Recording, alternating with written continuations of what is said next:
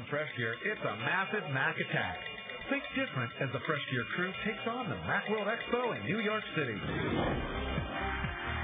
Steve Jobs was up to his usual trick, unveiling this season's new iMac colors and the revolutionary G4 Cube. Plus, gaming on the Mac hasn't always had its day, but we'll see how gaming is finally starting to arrive on the Macintosh. All that and more next on Fresh Gear.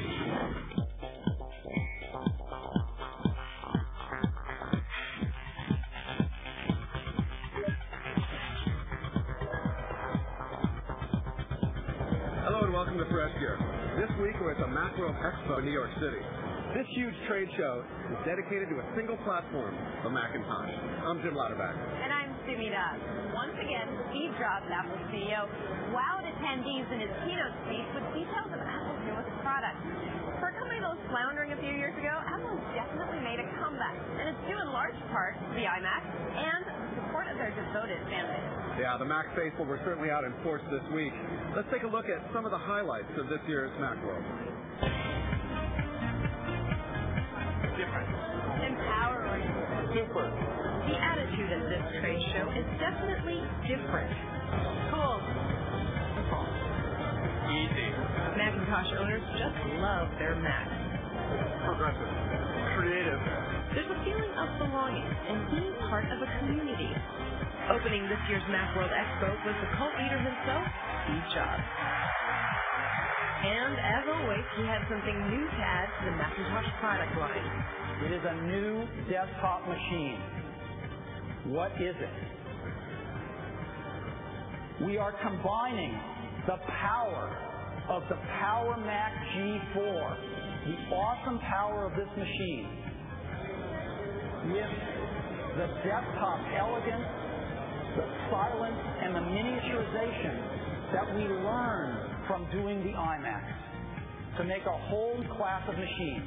The computer is in an 8-inch cube, and it's suspended in a stunning crystal clear enclosure. There's also a slot-load DVD drive, but where is it, you ask? Not only did he announce a new member to the Mac family, but also a revamped mouse and keyboard and some new colors for the iMac. The new mouse now uses IntelliEye technology, and look for iMacs to now come in shades of Sage, Indigo, Ruby, and Snow. We want Apple to stand at the intersection of art and technology. Apple also showed off a sneak peek of their much-anticipated new operating system, OS X. This new multitasking OS includes a radically enhanced interface called Aqua that packs some pretty cool features. Don't expect OS X to be available until the beginning of next year, but look for a beta version in September. Apple, of course, wasn't the only buzz on the floor. Microsoft, yes, Microsoft, made a presence with their new Office 2001 available for the Mac.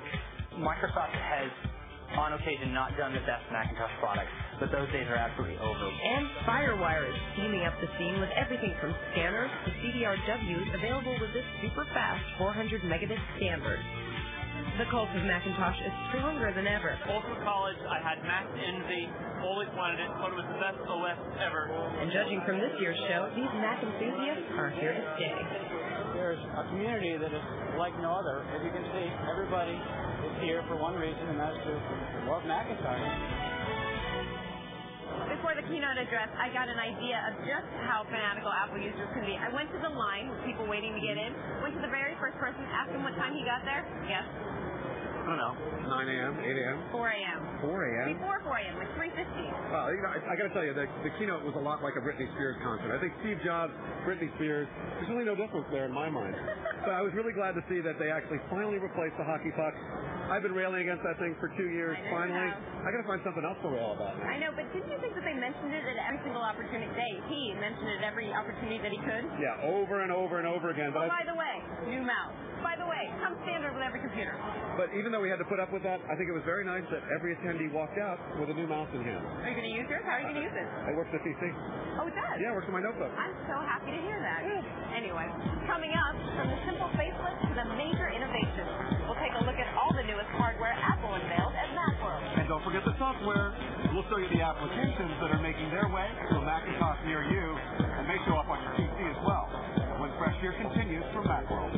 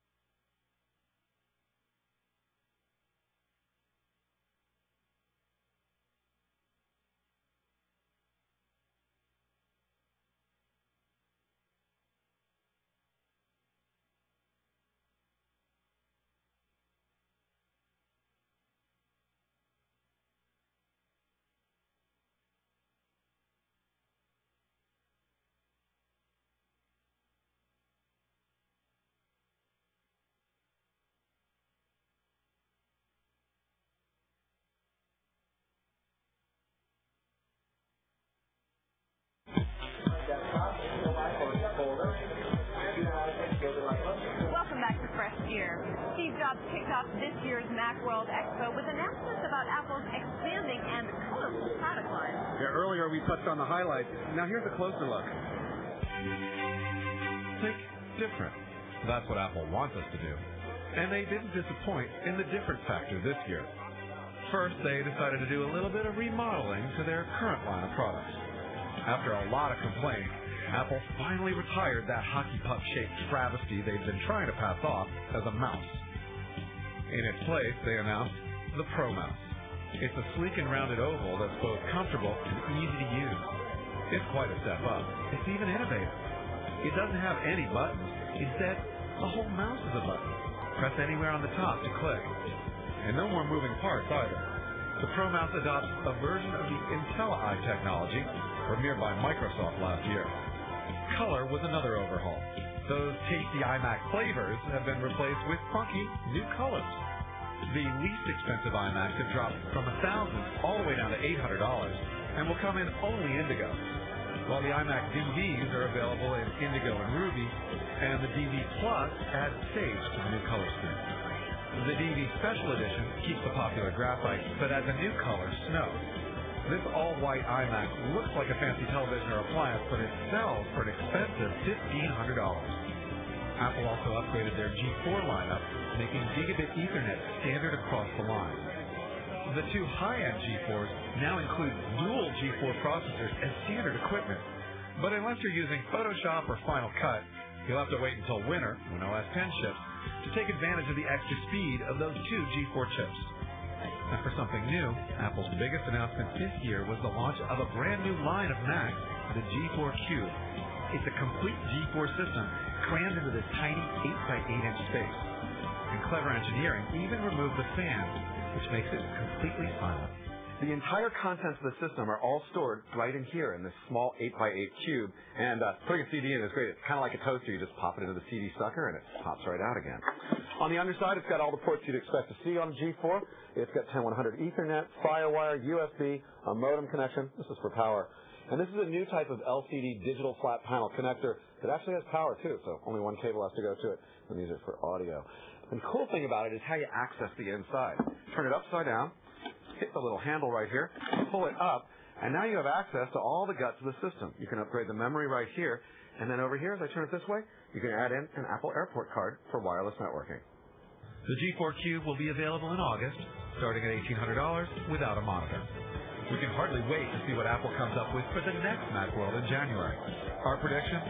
Products that continue to ask us to think different. Now, hardware is only one side of the story, though. You need software to run on it. And I think, though, that Apple fans are so devoted that they would buy a Mac just for the sake of having one, even if there was no software. Yeah, I think you're right. Some would, but it's a good thing that in the last few years, a lot more software has become available for the Macintosh. It makes it a much more useful platform. I agree. Here's a closer look at some of the software developments announced at this year's show. While Apple's much-hyped OS X won't be available until next year, Apple did usher in two consumer applications at Macworld that are available now, iTools and iMovie 2. The original iMovie has been available as a download from Apple's site, and now iMovie 2, a new version of the easy home editing application, will ship with the new iMac TVs, G4s, and G4 Cubes. iMovie 2 offers a number of features that weren't available on the original version, including the ability to change the speed and direction of clips. It's very easy to do. Let me show you. I'm going to switch to the timeline mode. I've got this clip of a breakdancer. You'll see it playing at the speed at which it was originally shot. Now, if I want to make it faster or slower, I simply use this bar down at the bottom. I'm going to make it a little slower and play it for you. So as you can see, it's slowed down quite a bit. Now, if I want to reverse the direction, I just go up to the Advanced menu, click on Reverse Clip Direction, and then as I play from the beginning, you'll notice that it's playing backwards. iMovie also improved audio editing and has added more video and titling effects. iMovie 2 will also be available at the end of August for $49. Apple also upgraded iTools, a free one-stop homepage builder for Apple users running Mac OS X. iTools adds new templates for sharing your digital pictures, iMovies, and other information on the Internet. This is great. iTools also includes 20 megabytes of free Internet storage on their iDisk, and more storage is available for an annual fee. Another software announcement came from a surprising source, Microsoft. The new Microsoft Office 2001 delivers a surprisingly strong upgrade to the previous Office Macintosh release. It delivers a host of new features that will make Windows-based Office 2000 users jealous. The Project Gallery allows you to choose what you want to accomplish, from creating a menu to presentation. Entourage is a brand new application designed to add 10 features like a contact list and calendaring to Outlook Express on the Macintosh. Excel adds in a feature called List Objects that adds a pull-down menu at the top of each column. PowerPoint presentations can now be published as QuickTime movies, but the best feature is the Format palette in Word, a tiny window that includes every format option, including font, paragraph, and page, all in a single interface. No pricing was available, but Microsoft expects to ship Office 2001 in October. Coming up on Press here, FireWire is hotter than ever, and we will show you the products that are taking advantage of this speedy technology. And you can't leave music out of the mix. Pump up the jam with these audio add-ons for your Mac.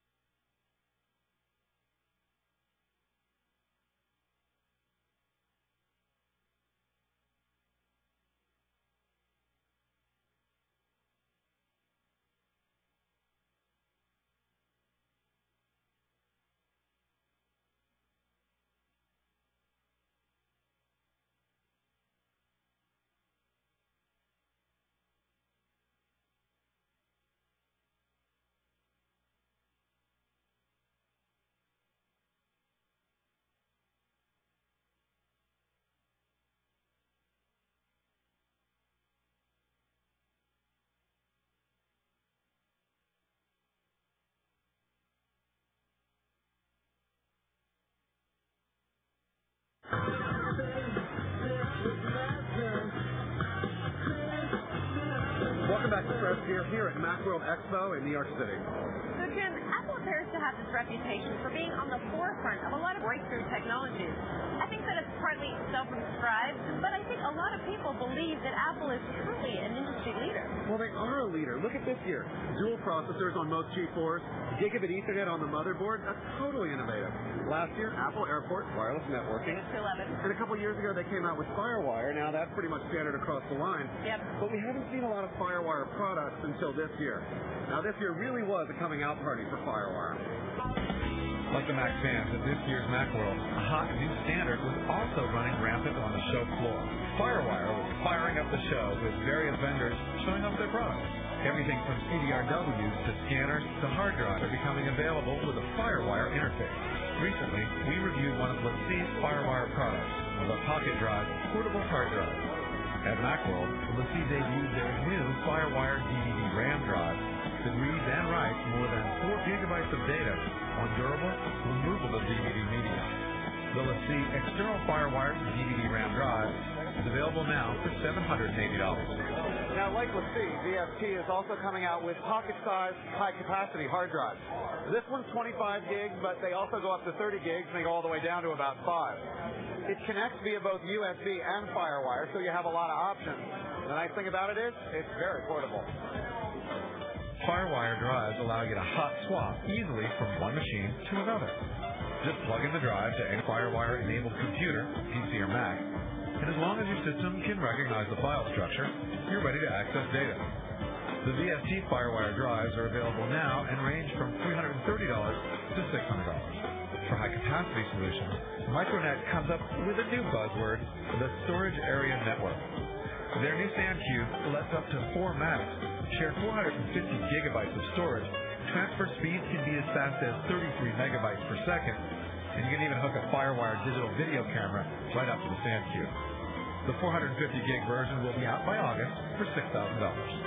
Not only are storage devices taking advantage of the blazing speeds of FireWire, but scanners are doing the same.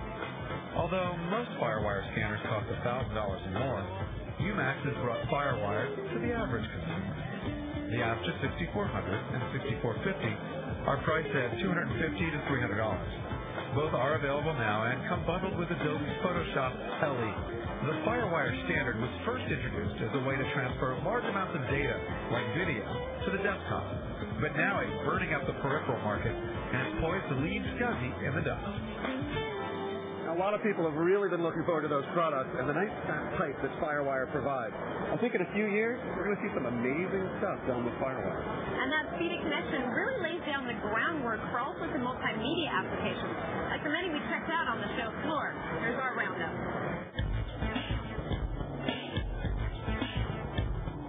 Apple has long known that people want to do more than just work on their computers. They want to be entertained. Many recent Mac developments are proof of Apple's continued dedication to multimedia. Audiophiles and newbies alike will appreciate Harman Kardon's Sound Stick, which consists of a subwoofer and 2 satellite speakers that house 4 1-inch transducers. Its futuristic design gets high marks from us and is more than just skin deep. To enjoy the full potential of the Sound Stick, you really need to have this row of speakers aimed directly at you. In order to do that, Harman Kardon built in an interesting design feature. This steel ring base is adjustable, so you can change the angle at which the speakers are directed at you. So I could even have it at a 90-degree angle, or I could hang the speakers from my wall. One flaw we did notice, though, while the subwoofer features a knob that allows you to adjust the bass, the speakers lack a similar control for volume. But the sound quality was impressive, and at $199, we should hope so. On the MP3 front, iJam introduced its IJ828, a player that had us experiencing deja vu. Look familiar? Well, there's a good reason for that. The iJam MP3 CD player is essentially the same as the MP Trip, which we showed you a while back. Apart from a few minor cosmetic changes, there's no difference between the two. Okay, maybe there's one. At $149, the IJ828 costs more than the MP Trip, something to remember when you're shopping around. You may also want to keep in mind that there are always new products coming down the pike. We got a glimpse at 2. The Jukebox 6000 from Archos promises 6 gigabytes of memory in a pocketbook-sized player that can be used for MP3 files or other data. Then there's the new digital audio player from iOmega, which, as you may have guessed, uses the affordable click disc. If you're already set in the player department, Music Matching's Jukebox may be of interest. It offers 160 kilobit per second encoding, and there's also a simple but extremely efficient way to organize music files. Best of all, it's free to download. So whether you want to spend several $100s or nothing at all, there are plenty of ways for you to take advantage of your Mac and enhance your multimedia experience. Still to come on Fresh Gear, has Mac gaming finally arrived? We'll take a look at some of the titles that Apple gamers can look forward to, including a peek at the much-anticipated Halo.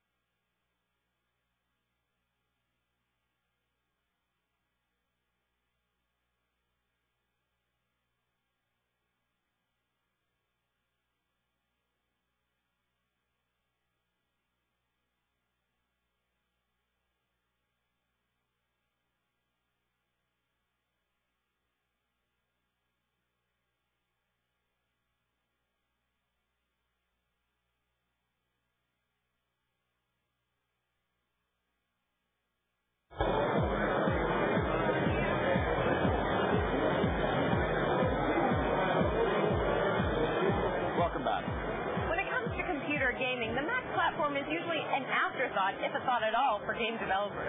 Yeah, and one of the last game developers writing for the Macintosh, Bungie, got bought by Microsoft. When that happened, a lot of the Mac enthusiasts thought that was it. No more Bungie games for the Mac. But at the keynote, the head of Bungie came out and assured people they were still going to work on Mac games. Yeah, and that's good news for Mac gamers. There was some other stuff Mac gamers would like at this year's Macworld as well. Let's take a look. These days, it seems like PC gamers have all the fun. Newest games require fast 3D graphic chips, those chips haven't made it to the Macintosh. Well, now that's all changing. ATI and 3DFX are planning new, fast 3D graphics cards for Mac users. ATI, who makes the chips in most existing Macintosh computers, announced a new graphics card based upon their brand new Radeon graphics processor. It also features their Charisma transform and lighting engine, which should really make 3D games look great. AGP and PCI boards will be available in September for around $280. 3DFX also rolled out new products that bring real power to the Macintosh platform. When the Voodoo 5 shipped for the PC, Mac users felt left out. Well, they shouldn't have, because here at Macworld, 3DFX released the Voodoo 5 for the Mac. This is it right here. Now, it's about $30 more than the PC version, primarily because they have the DV connector right here, but it supports Glide, Rave, as well as OpenGL. A lot of good games going on back there that run on here. Now, the Voodoo 4 will also be available for the Mac in a couple of months, and they say they're trying to get it to fit into the new, small G4 Cube. 3DFX will only release PCI versions of the Voodoo 4 and Voodoo 5. Now, theoretically, AGP boards should be faster still, so we hope AGP versions aren't too far behind. The Voodoo 5 5500 is available now for $330. Mac users are going to need great games to take advantage of all that 3D capability. One of the most popular new games, Diablo 2 from Blizzard, debuted for the Macintosh at Macworld Expo. This fantasy role-playing game features different characters, quests, and battles, and it is very addicting. Bungie's new Halo game is also earmarked for the Macintosh when it comes out later this year. This first-person adventure game features stunning graphics and a storyline where you gotta save the Earth and kill all those nasty aliens. We're intrigued by the demo of Rune, the new game from Gathering of developers. Rune should be available around Halloween. Gamers will still find more games and graphics options for the PC, but the Mac is quickly catching up with both hardware and software. NVIDIA is also going to release the card for the Macintosh, but we didn't see it because they pulled out of the show. Go figure. Yeah, Can't see the product if they're not here. Now, one thing that was in full force was freshware. Here's the softer side of the Macintosh. It's no surprise that Macworld was teaming with freshware to spruce up your Mac experience. After all, the colors of the iMac just scream accessorize. Desks were in no short supply. We liked the simplicity of the iStand, but appreciated the details of the iDesk. Unitrap displayed iMac-flavored clocks, page holders, mouse pads, and mini mice. There was even something for clumsy folks. If you've ever spilled a drink on your desktop, you know that beverages and computer equipment just don't mix. This little gadget is designed to help prevent those accidents. It's called a cyber drink holder. Here's how it works. There's a suction cup on the bottom. Place it on your desktop. Push it down. Make sure that suction cup is really in place. Lift open the top. Lift open the little cup holder. Stick your cup in here. Adjust accordingly. And then that thing's not going anywhere. I think about getting one of these to gym. Continuing with the practical theme, Hoodman offers hoods that fasten to your LCDs and shields them from glare. Simple and brilliant freshware. Who could ask for more? The innovative products introduced at this year's Macworld not only gave us a glimpse at Apple's future, they also served notice to the computer industry that Apple is back. PC lovers, watch out. Yeah, I liked a lot of what I saw. The G4 Cube looks great. A lot of nice software. I have to say, except for the new iMac at $800, still a little expensive, but great stuff. I think Apple's doing a very good job. Now tell us what you think. Head up to our website at freshgear.com and vote in our poll. Is the Mac back?